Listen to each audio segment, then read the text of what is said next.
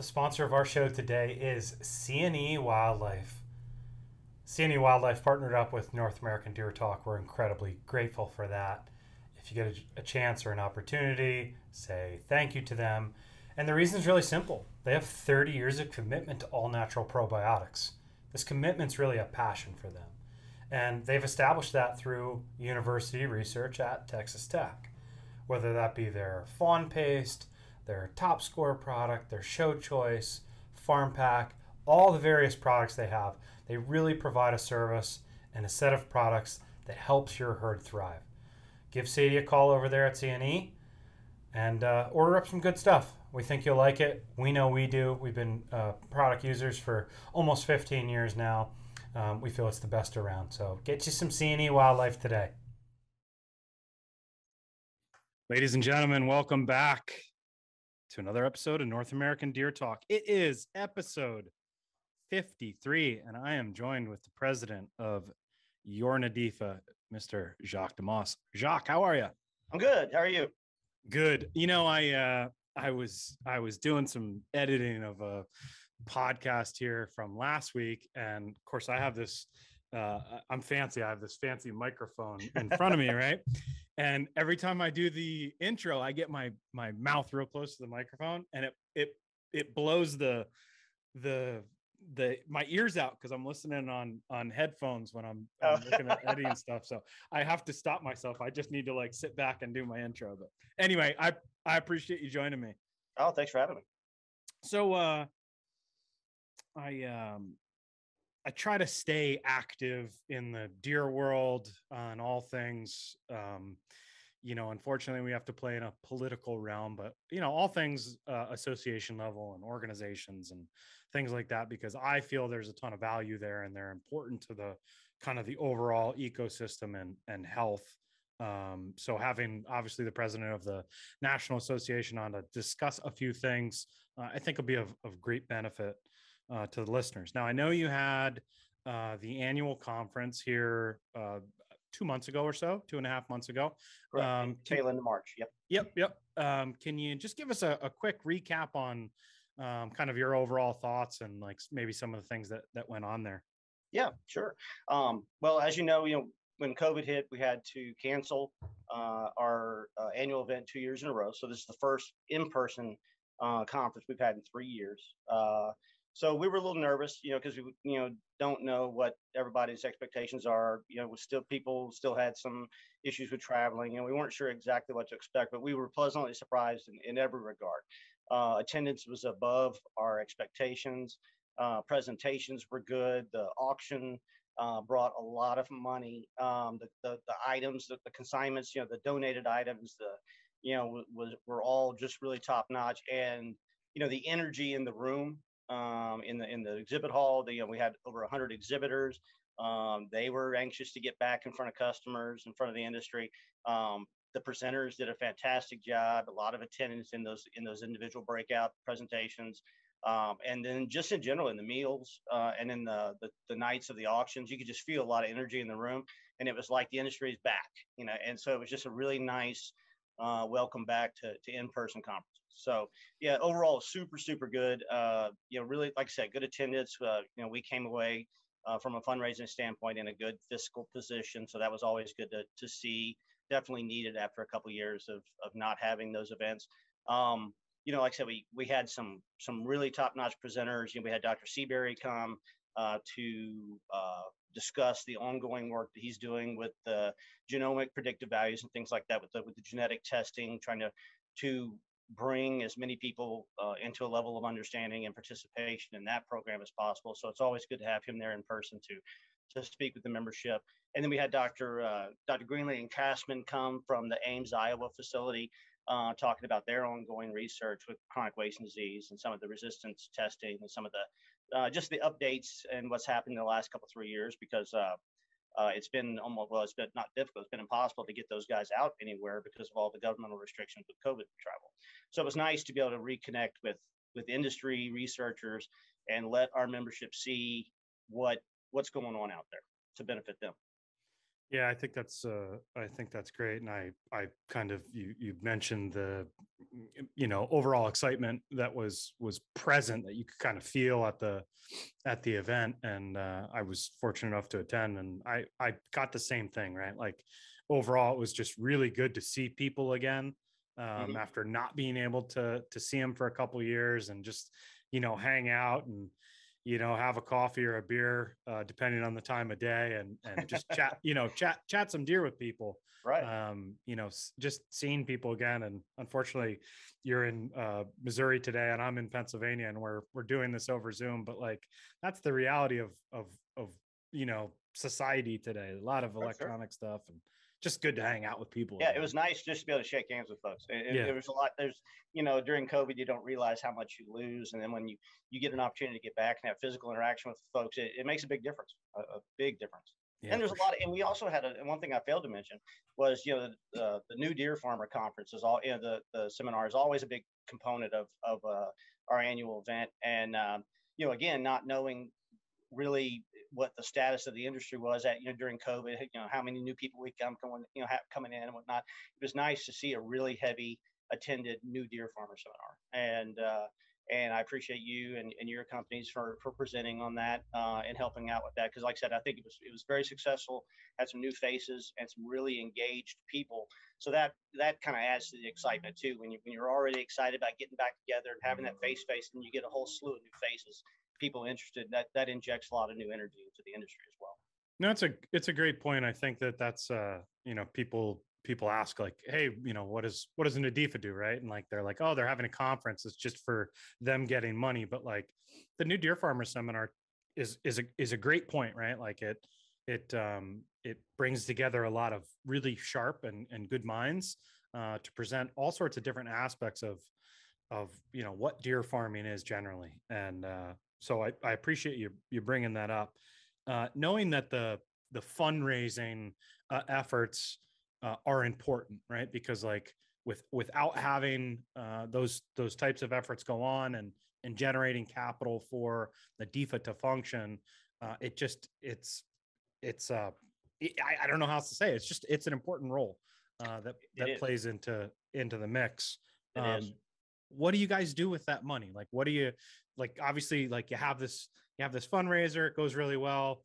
You have some cash there. What is the process that the board takes to kind of review what goes on for the next year? Walk us through Sure. that. Sure.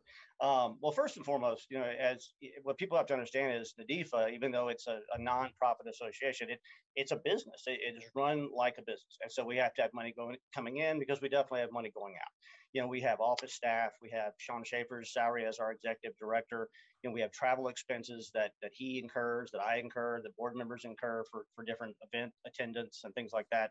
Um, we have the production cost that goes along with maintaining our social media presence, the production of our magazine issues that we put out several times a year, um, and the expense of the conference itself, which is a big capital outlay.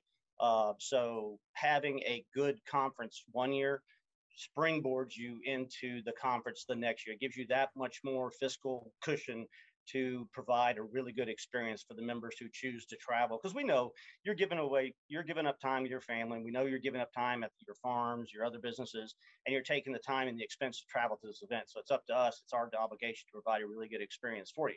So having a good income from the previous year, gives us the cushion to do that.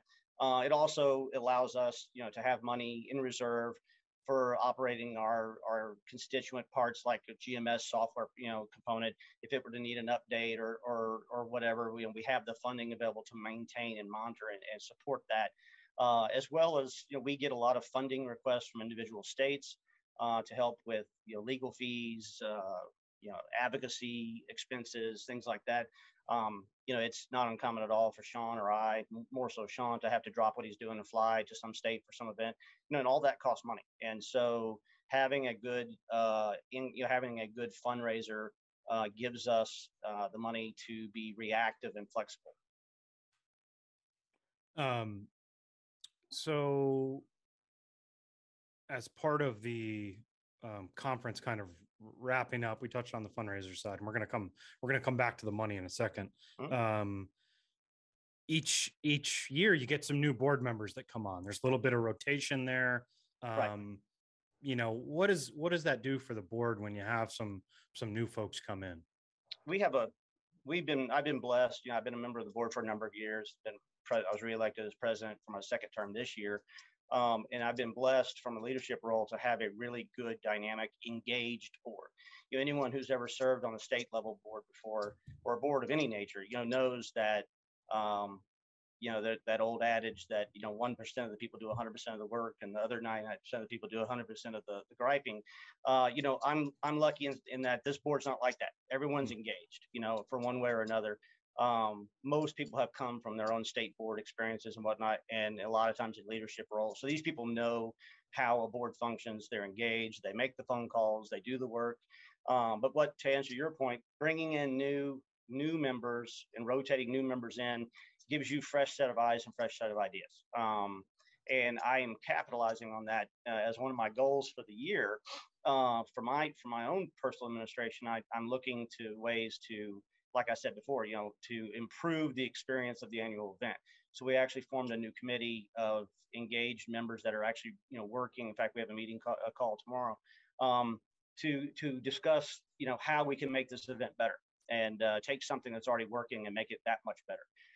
And so I'm lucky in that I have a great deal of participation by a great group of folks on the board. So to answer your question, yeah, the new rotation is vital. Now we have a lot of guys that have been on the board for a long time, and we welcome that too, because that level of experience is vital. But the new faces and the new energy definitely helps. Nice. So like we've heard about some of the initiatives you guys want to work on. Obviously, the membership drive's a big part of that. If you had to highlight just like maybe one other item, two other items, outside of that membership drive that like you really would like to focus on this year, what do you think that is? Well, I'll be honest with you. The thing that I want to improve on, very first thing, and I think anybody at NADEFA would tell you this, is that we're horrible at self-promotion. And so that being said, I want to, as an initiative, one of the things we're working on is to improve our social media presence, not just more and better, but, actual, value for your membership, actual content that you can use. And also improve the timeliness and the content of the magazine, the physical magazine that goes out. Because one thing we like I said, we're bad about self-promotion, but one of the things I want to be able to, at the end of the year, I want to be confident in saying that we're making this membership push. And it's one thing to ask for members and to get more members, but that's not enough. You have to be able to give them value for that membership. And so that's what we're working on right now. Great. No, it's good to hear.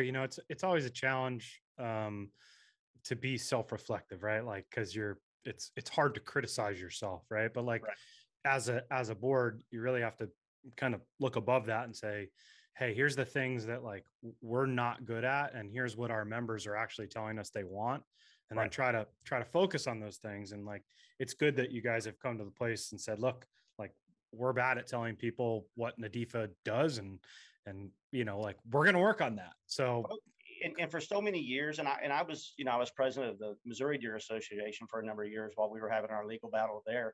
And you get in a trap. You're so busy doing things that you don't take the time to tell people what you're doing. Yeah. And it seems counterintuitive, but it's true. There's so much energy is devoted to just getting it done and getting it done well and getting it done right, that sometimes you don't take the time to be introspective and say, well, this is what we're doing. Even the good stuff. We're not good at telling people the big successes and the things that we do really well. But you're right. It's equally as important to sit there and be self-deprecating and say, we are really bad at this. We've got to improve this, and you have to take yourself out of that situation. You have to set the ego aside and remember, from a 10,000-foot view, you're here to represent the industry, not Jacques deMoss or not Josh Newton. It is what am I doing well to benefit the industry, and what am I doing badly, and you gotta one, recognize it, and two, care enough to fix it. And so right now that's the other benefit of the board that I didn't mention, is that everyone's like that. Everyone's like, yes, let's do this, and I don't have to ask people, hey, I need help. It's people calling me saying, hey, I think this is a great idea. Let's try this. And so, two things that I think are more valuable than anything are new ideas from the board and input from the members. And I solicit more of that any chance I get.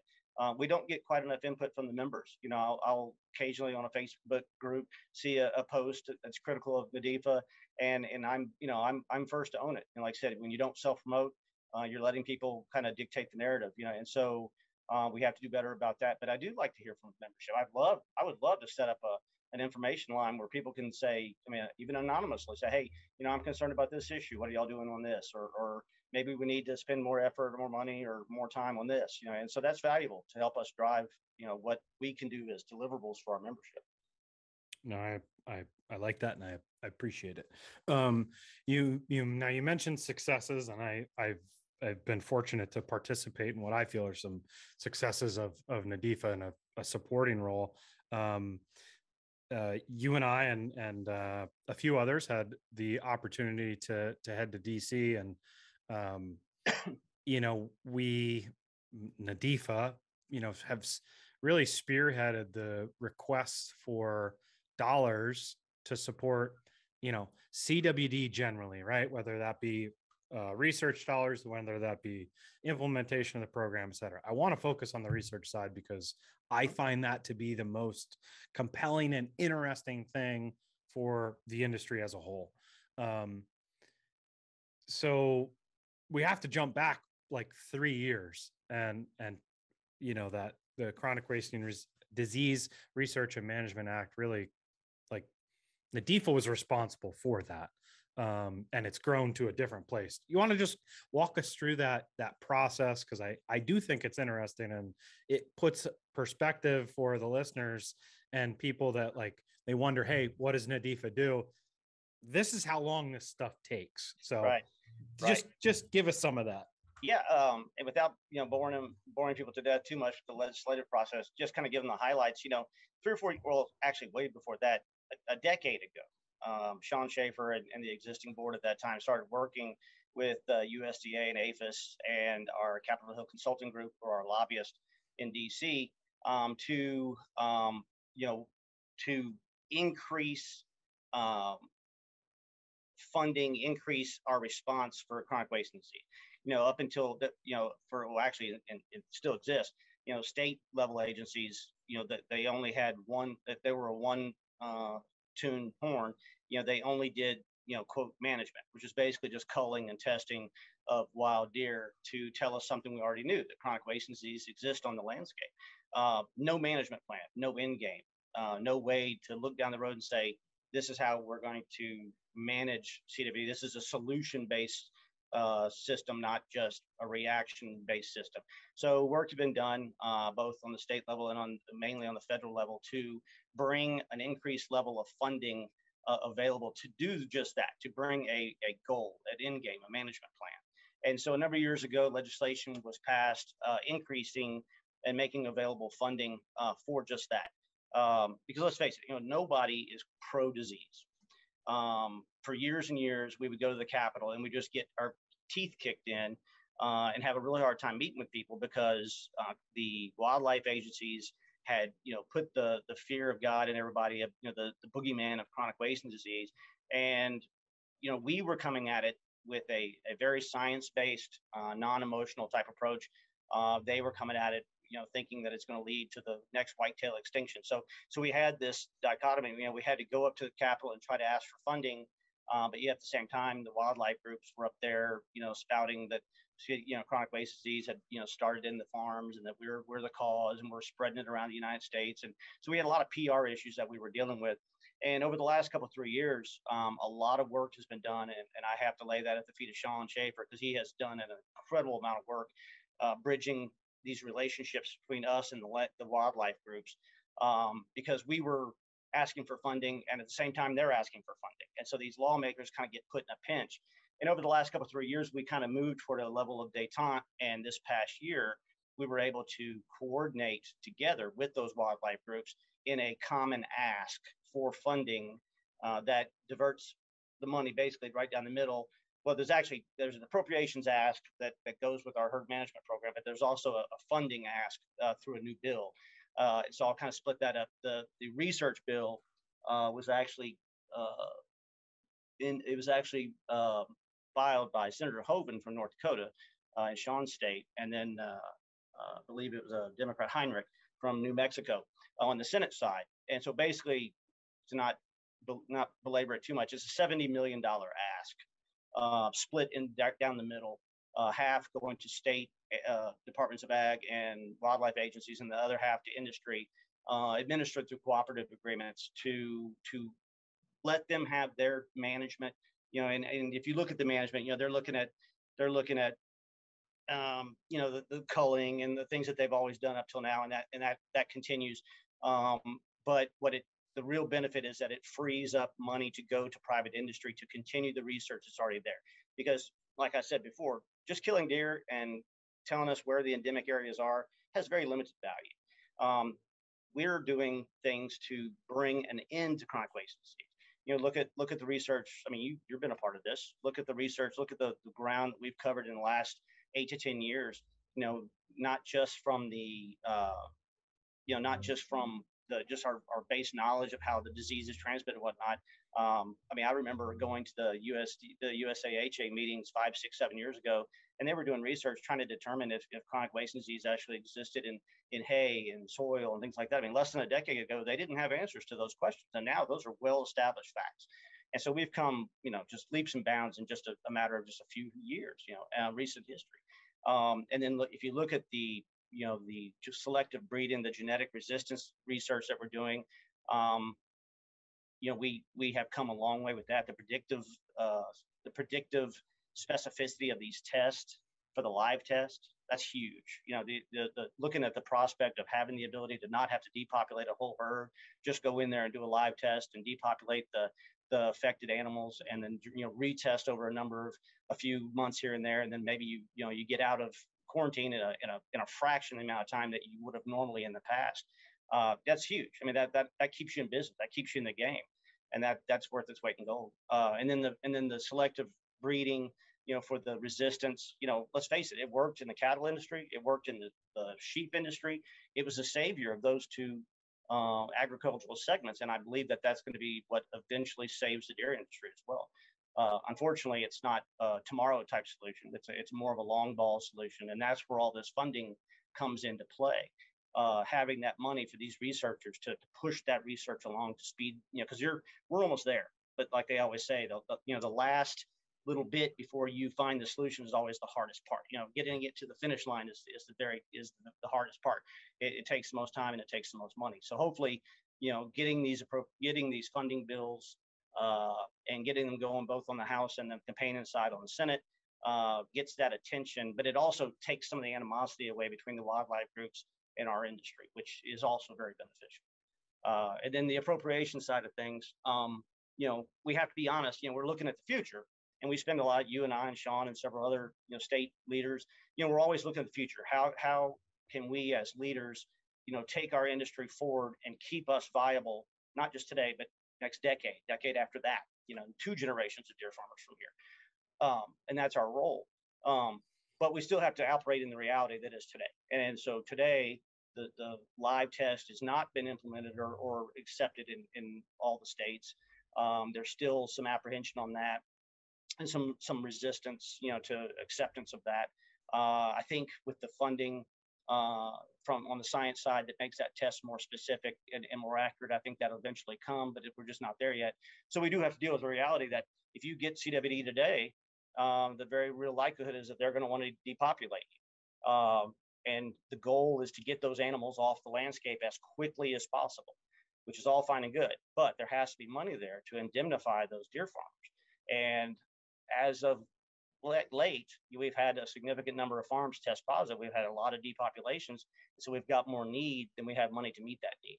So this year, and you were a part of that group, went up to DC and asked for an increase in the appropriation, which I think we were at a $14 million level last appropriation cycle, asking for an increase to a $21 million level this year, 15 of that to go to APHIS for surveillance, testing, management, and response. And then of that, 6,000 remains, and they would increase of that, they would take $4 million to increase the indemnity level in the herd management program, which would free up more money to address the farms that are already tested positive, that are awaiting depopulation, but also to decrease the wait time for depopulation for future positive firms. There was a lot there. Yeah, there's a lot going on. And that's why it's hard to promote, because we have so much, and these things are very complicated issues, and they've been going on for 5 years. And so it's hard to disseminate this into a bullet point and then put it out on a Facebook post or something. It's difficult to bring people to understand what all is going on. But like the DC trip, for instance, before we went to DC, the week before, we set up Zoom calls with individual state members and state board members and whatnot, deer farmers, and their state representatives and senators, because most of the COVID restrictions are over now. But with all the January 6th riot security measures in place, it's very difficult to bring a significant number of people to DC to have any level of success with meeting with lawmakers. So we did the Zoom call with our general membership the week before. And then, like you said, you and I and a group of 2 or 3 other people, and Sean Schaefer and Glenn Dice, went up to DC because it was a much more manageable, small 4 or 5 group. Because I think, and correct me if I'm wrong, I think when we got there, I think just the week before, they started in-person meetings again. Yeah, the lawmakers were like happy to see us. They were like, "Hey, welcome back," and we're like, "We didn't know we were gone, but we're glad to be here." That's right, exactly. Because we had been meeting with people normally. It was new for them. So right, exactly. It would have been impossible to do that though with more people than we brought. I didn't want people thinking we were excluding anybody, because we normally bring like 15, 20 people with us. Yeah. But it just would not have been workable this year for what we needed to do with all the security measures in place. Yeah, I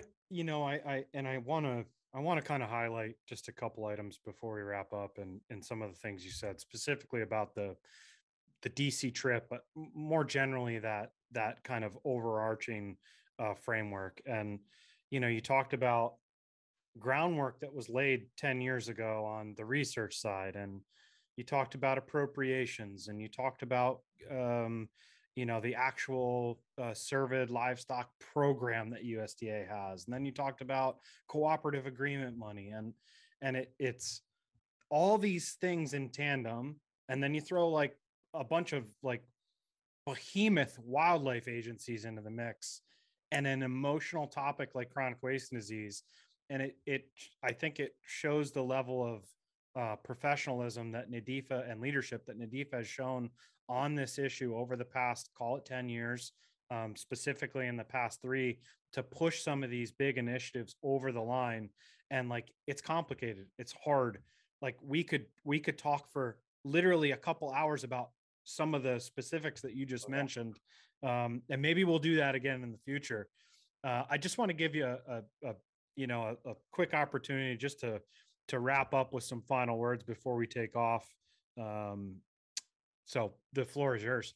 Appreciate it. Yeah, like I wouldn't be in leadership role, or I wouldn't be well fit in leadership role if my goal was not to better the association. And let's face it, NADEFA is its members, and so during COVID, I think it was difficult to do business, and I think people were not in the right mindset. We couldn't have in-person events. I think we got a little lax, and so this last year we spent kind of getting tooled back up to do business. Now we had a great conference, and we're in a position to actually improve now. So that's my push as president this year is, I want people to recognize that we are here working for the members every day. We are doing something every day. We're not good about telling you about it, but we're busy. We're doing stuff every day. But my goal is to do more. I want to not just tell you what I'm doing, but we want to offer more value for the membership. And that's the overarching goal of any association, is just to do better and do more for our members. And right now, I think that's needed more than ever. Like you said, with the behemoth of the wildlife agencies and the state agencies in a lot of states like yours and a few others that are just hell bent against the industry. We have a lot of uphill battles on various state levels that we're dealing with, but we got a lot going on the federal side too, which is equally important. So I just want the membership to know, we are here. We're doing a lot of things on a lot of fronts. There's a lot going on, but we're not forgetting that we need to maintain and improve the association itself. So we're doing that too. Well, that's great to hear. We certainly appreciate it. And I know that the members and listeners will appreciate that as well. I thank you for spending some time with me today, and hopefully get a chance to catch up here in the future. I appreciate you having me. Thank you. And with that, we'll wrap up, ladies and gentlemen. As always, stay tuned for another episode of North American Deer Talk.